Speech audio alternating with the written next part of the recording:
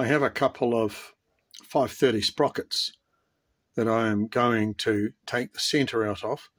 I want to use the centre as a flange to mount the inboard disc brakes, and the sprockets are a good source of big flat 10mm thick steel.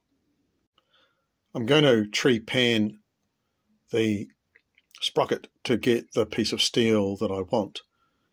I could just cut it with a hacksaw, I suppose, but trepanning will give it a good cut in one go.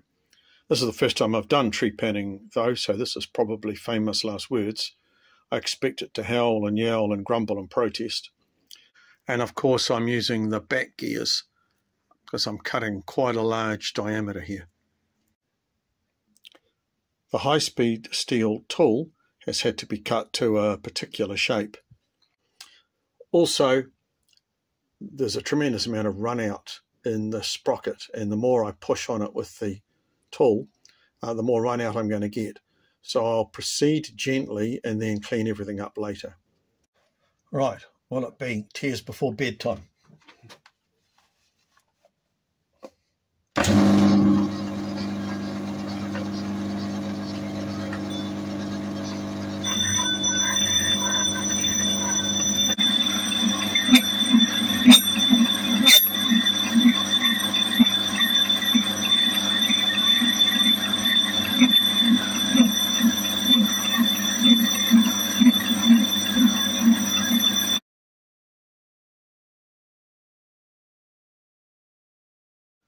I just didn't have enough rigidity with the 3-jaw setup.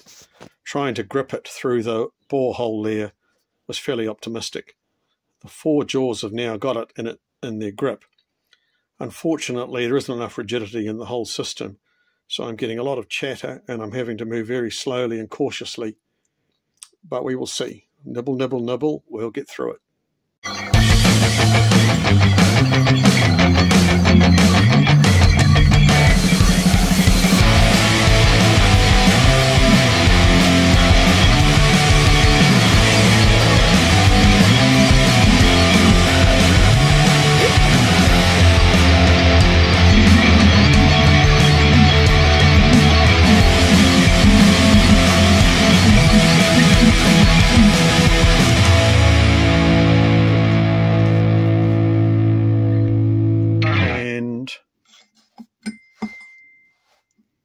Voila!